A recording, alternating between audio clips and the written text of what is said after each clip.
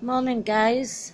Um, Hi, just a quick message today. What I'm doing, I was actually just reading something here, and it's quite interesting actually. It's in Psalm 64, and it says, "Hide me, O God, as I voice my complaint. Protect my life from the threat of the enemy.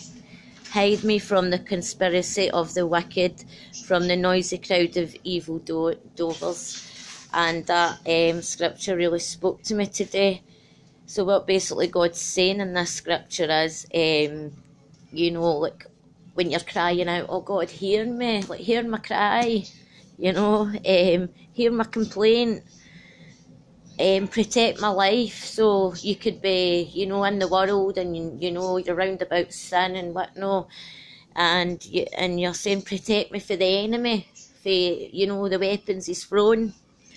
Hide me from the conspiracy of the wicked." When you're in the world, people's have got their minds. They don't think like a Christian. Their thoughts are wicked, and that's not judgmental, by the way. It's sad. It's just people that are in the world. Hide me from the conspiracy. They're always conspiracy, and there's always gossip and slander on their tongues because they're in the world. It's not their faults. It's never people. It's always God says, "For we fight not against flesh and blood."